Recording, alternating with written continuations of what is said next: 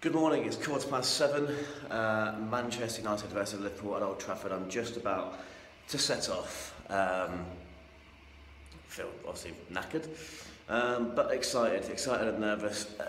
And the fact that there's not loads riding on this game kind of helps the nerves a bit, but obviously still United away, massive occasion. You know, we're going to go up and come back on the same day. We're not going to stay over or anything, we're going to get straight out of there. Back home. Still feeling really ill, but we get on with it and let's let the rest can do the business.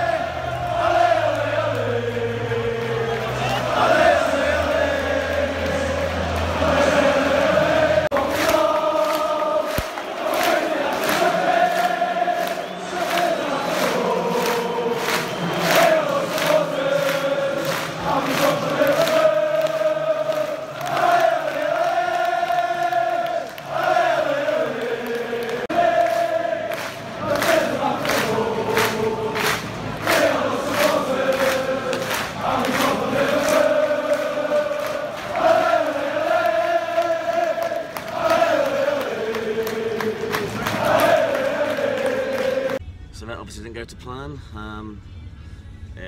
Game finished about 2 hours ago. Still in a busy, congested road getting back to the stations. Had a meal in a Mexican restaurant and it was full of United fans singing about Steven Gerrard, which was lovely.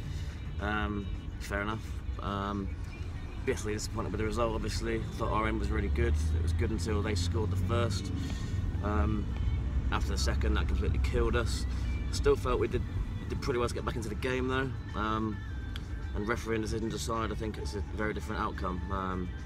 You know, Mourinho will get praised for what happened, but it's a very different story if the ref does his job. He was awful all game, not just big decisions, everything. I'm sick of having these conversations about referees in these big games. You know, I'm sick of it against Spurs. You know, to an extent against Man City at the Etihad. Arsenal away, even though there was no big decisions there, I came away feeling aggrieved with the referee every 50-50. We deserve, you know, we deserve to go in at a break 2-0 down because of how we defended. Maybe a draw would have been a fair result. But, you know, it was by far. It was far from a perfect performance from us, and there were a lot of issues, and you know that is what cost us. But the referee's got to do his job. I'm bored of it. I'm just bored of having these conversations. But yeah, let's get back home and get out of this city and make it home in one piece. As if it can get any worse. Train was stuck in Stafford for ages. Half an hour late back home, but nearly there now, so can finally rest up. But I've been offered out for a pint, so we'll see whether I fancy that or not. But it's been a fun day, but not a profitable one in many senses. So I've had a shave and a shower and everything, you know, look like a completely different man, probably like 5 years younger. Came to the pub for a couple, just take the edge off it a bit. Yeah, no big nights out tonight or anything, but you know, I'm at peace with the result. It is what it is.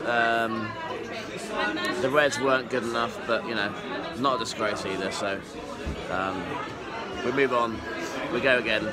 Champions League is a priority. Up the Reds. So just to round it up, it's Sunday night now. We know the rest of the results. Everybody else has won. You know, Spurs beat Bournemouth 4-1, so they haven't fallen behind.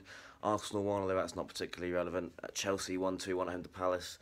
Obviously United winning too. So everyone's gained ground on us this weekend. So it's our turn to kind of have had the bad weekend.